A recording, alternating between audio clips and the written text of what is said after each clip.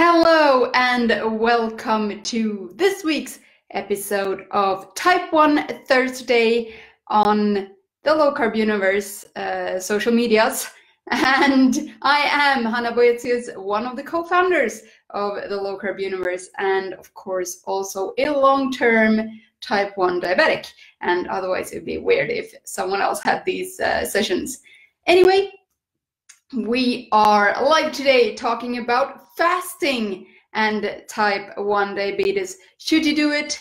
Is it possible? I will be arguing with you very, very soon, but I just wanted to add a little disclaimer, just like Vita does, that I am not a medically trained person. I have training within nutrition, but not any formal medical training, and I prefer it that way. But if you don't, then maybe, you should know about it at least. So welcome to this week's episode of Type 1 Thursday. Hey, that's better. Fantastic. So fasting and type 1 diabetes, that's always a hotly debated topic. Should you do it? Is it possible? Won't I go low? Won't I be hungry? Are some of the normal things. And I actually got a question about it as well. And of course, but I wanted to go through first the reasons for fasting, because there are many. The reasons could be, for example, religious. If you fast for Ramadan or Lent or something, that could be one reason to fast. It could also be ahead of a medical procedure. You could have to fast or want to fast, or also, for example, for cleansing and a detox, which I'm not quite, 100% on board with. The whole sort of fasting for cleansing, like that's for me is a little bit weird, or detox or juice cleanse or something.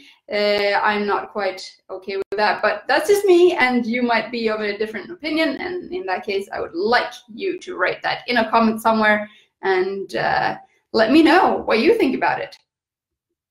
Anyway, so I also got a question about intermittent fasting, because that's what we're talking about today. We're not talking about religious fasting. We're not talking about ahead of medical procedure or, even a juice cleanse.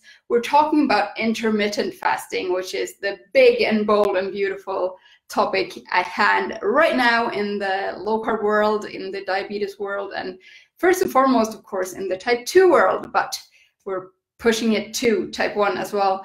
And we're hoping we'll get a good run through about it. So I got a question from a wonderful viewer of Type 1 Thursday. Thank you very much. I'm very grateful when you send me questions, because that makes my world and my life just that much easier. Anyway, the question goes, are you fasting? I fast until lunch. What are your thoughts on fasting? And how many meals do you have a day? Well, I actually answered the last part of the question last week, and probably more times than that. And I personally eat also fast until lunch. So I eat 2 meals a day, one at midday and one around sort of 7 or 8 in the evening. So I get that natural sort of gap between 8, 9-ish or 8, 8:30 and until lunch the next day. So that becomes sort of a 16-8 approach, which is highly debated. And I will go through the timings a little bit with you, because there are, of course, different versions of intermittent fasting. You can go 16-8, which is basically skipping breakfast. That's all you do, but they make it sound fancy with numbers and stuff. And you can also choose to turn that one around. So you do an 18-6 instead. So that means you're fasting for 18 hours a day and your eating window, and you can split that up into different meals if you want. Probably 2 would be good within that 6-hour window. Or you can do a 24-hour fast, so an OMAD, 1 meal a day. That is also possible. You can do a 48-hour fast, 72-day fast, longer fasts, weekly fasts. You can do periodic fasts, where you fast sort of like every now and then. You don't really have a schedule for it, but hey, that day you don't really feel like eating that much, so you won't. So that is also an option. But I would say, as a type 1 diabetic, so that you keep your problems to a minimum, I would keep it up to sort of 24, 48-hour fast if you can handle it, and I'll tell you how in a little bit. But anything beyond that might get a little bit more complicated, because of course the thing is, when you fast, you also get, of course, more insulin sensitive, and I will go through the pros and cons in a little bit. But yeah, that is the biggest maybe problem, because your body will be fine without food as long as it gets the hydration in terms of sort of herbal teas without any additives, or water, of course, plenty of water, even salt water. Then your body will be fine. It won't be hungry for that. And if you feel hunger, then just break the fast. It's not harder than that. Just do it. It doesn't really, no one's going to die if you start eating again. If you start eating again when you weren't supposed to, or you had set up that time frame for yourself. So basically, how do you fast? That is very easy. You just don't eat. Just don't eat, and that's the whole thing. And we, because we have so many preconceptions about what it means to fast, and what you should be eating and what you should be drinking and all these things. But it's just very easy when you intermittently fast. It just means don't eat. It's not harder than that. And as I said, hydrate. Make sure you hydrate during your fast. So you drink black coffee, tea without additives, and plenty of water. And if you fast for a longer period of time than just 16 hours or 18 hours, make sure you get that very beneficial sea salt in. And if you fast for longer than that, you know, bone broth is very, very good. But I don't think, maybe in the beginning, until you get used to it, but an intermittent fast of sort of 16 to 18 hours, I don't see would require a bone broth supplement necessarily, but you could do that in the beginning until you get used to it, of course. So this also goes back to that breakfast isn't necessarily the most important meal of the day, which you may or may not have understood that, I think, anyway.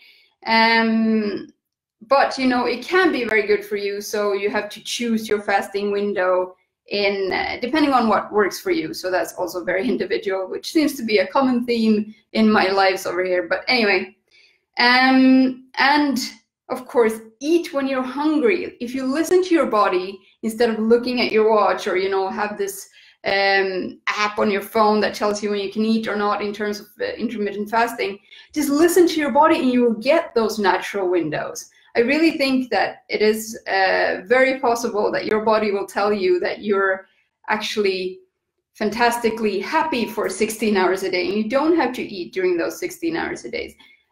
But maybe, you know, the 2 meals around in the afternoon or in the morning, depending on how you are working the best and how you function the best, is your body will tell you. So don't worry, don't put too much thinking into it. Listen to your body and on your digestion and your food and hunger and all of this stuff, and you will know when your body needs to be fueled up. So is it safe for type 1 diabetics to fast, to intermittently fast? And of course it is safe. It is. You do have to, as always, you have to plan a little bit around it, but don't worry, it is perfectly safe for you to fast 16, 18, 24 hours. It's fine. 23-1 is absolutely fine if you feel comfortable with that. I personally did a few 24-hour fasts, and I do them still if I notice that I've had a period where I've been really insulin resistant. Then I do a 23-hour or 24-hour fast, and that's fine. Like, my body can totally cope with that. I have to start looking out with my basal dose, which I will get to a little bit later, sort of when I go longer than 20 hours, and then I have to start looking out for it. But until then, I can go happily as long as I'm hydrated. So it is safe. You do have to keep an eagle eye on your blood sugars, as always, though. So it's nothing that changes with a fast. But you have to keep an eagle eye on your blood sugar, which is, of course, where a CGM helps again, or a flash glucose monitoring system, so you don't have to prick yourself all the time, although you should probably keep a closer look on it anyway. And, of course, this is where your basal insulin, your long-acting insulin, has to be very well tuned, and your other medications if they depend on food. But this is also, of course, a great time to do some basal testing, so that you do check your blood sugar every hour for when you're awake. And if you are, when you're sleeping, you check it every second hour, so you don't have to get up quite as often. But so that you know how much, because of course the basal insulin, or your basal insulin and long-acting insulin, is supposed to keep your blood sugar level unless you eat anything.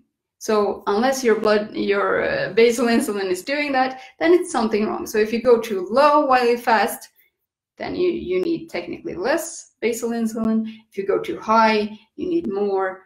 And yeah, but we'll talk about basal testing in another episode, of course, of Type 1 Thursday. So what are the pros and cons of fasting when you are a Type 1? Well, the pros are very similar to any other any other fasting protocol, and all the benefits you can see there. It's easy, it makes it easy. It doesn't clog your day with cooking 3 times or 6 times or preparing food.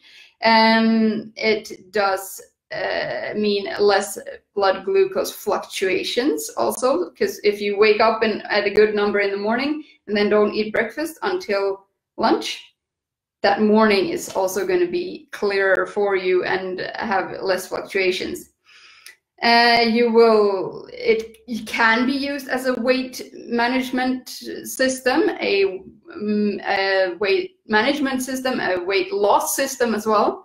It can increase your insulin sensitivity, which is something that we all appreciate as Type 1s most of the time, apart from when it catches you off guard, like it did me these past 24 hours. I have no idea why I suddenly became more sensitive towards insulin, but it is, of course, something that we want to achieve, is to become more insulin sensitive, so we can use less, and so that we can use more of that law of small numbers that I talked to you a couple of weeks ago.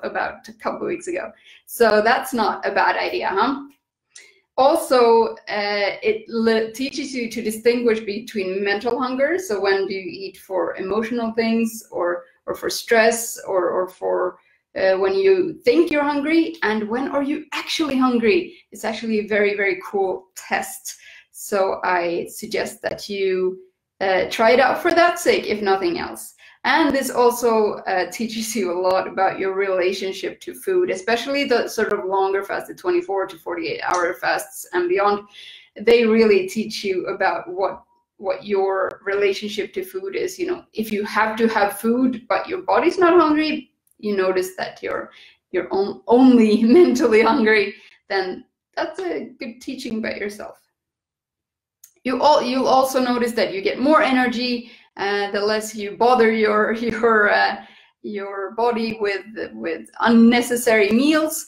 Of course, I do have to also put in the disclaimer that I have never had a formally diagnosed eating disorder, so that can of course be a thing if you have, and if you're still battling with that, fasting might not be the best thing for you.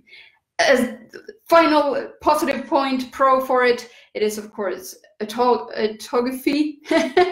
I think I'm saying that right. It is of course when the body clears out the cells that are dead or have already been used and have gone through their lifespan. Then fasting makes it easier to get rid of these cells and clean out the body, which can make you look younger. It can make you look more toned, more fit, like that, but it can of course also impact your energy in that way. The only possible con of a fasting protocol when you are a Type 1 is of course a hypoglycemia. So if you go too low while you're fasting, you have to of course break the fast. First of all, have your glucose, always treat with glucose, pure glucose when you're low, so that you know exactly, so that you can bring it back to a stable and safe level. But apart from that, and that won't even happen if your basal insulin, your long-acting insulin, is properly dialed in to your needs. Of course, in any case, if you have a hypo, treat it Don't leave it just because you have to, or the app on your phone doesn't tell you, or you're not really hungry. If you're low and you eat. That is the strategy we're taking here. So should you fast as a type 1? Knowing all of this that I told you now, should you fast as the type 1? And you know what? If it sounds appealing to you, then do it. That's all I can say, because maybe fasting isn't the right thing for you, and that's fine. Maybe low carb isn't the right thing for you, and that's fine too. But I do encourage you to try it, because it can be a very powerful tool for you in your diabetes management toolcase. And just as low carb is, so can also fasting be. It doesn't have to be, but it can be. That's all I'm saying. Just make sure that you keep an eagle eye on your blood sugars, that you keep an eagle eye on your insulin, what you're doing with that. Maybe not. If you become more insulin sensitive when you fast, your corrections, if you go high, are going to be more powerful, so keep that in mind. And also hydration. Drink a plenty of water, peeps. Then, of course, this does take a little bit of patience, especially if you notice that you are mentally hungry more than you're bodily hungry. It will take some patience to figure all of that out. And make sure you take notes when you do fast the first couple of times of blood sugars, of how you feel, of what you did, so that you can either tweak it or do something different, or something like that. And so that you notice the patterns for next time you try. It's always a powerful tool to journal and take notes, and if only to see the patterns. And of course, eat when you're hungry. That's the whole point. If you don't eat when you're hungry, then when should you eat? That is a very good question that I keep asking myself. And the reason why I don't have breakfast anymore, because I'm just not hungry at that time of day, and I'm fine with that. My body is fine with it. My blood sugars are fine. My health is fine with it. So that's what I had to say about fasting and type 1 diabetes. I did get a question. Is fasting suggested for food addicts? Well, actually, why not? That could be an excellent way to realize what kind of foods you're addicted to, how you're addicted to them, and maybe, I'm not an expert on fasting or food addiction, but in my mind, it sort of sounds logical that that could be a great tool to help you get over it. Not maybe when you have an eating disorder, but for food addiction, I couldn't see why not. I will ask Bitten Jonsson, who is a proper expert on the topic, and get back to you. Thank you so much for watching today. I hope you have great success with your intermittent fasting protocol, and I can't wait to see you next week on Type 1 Thursday. Bye-bye.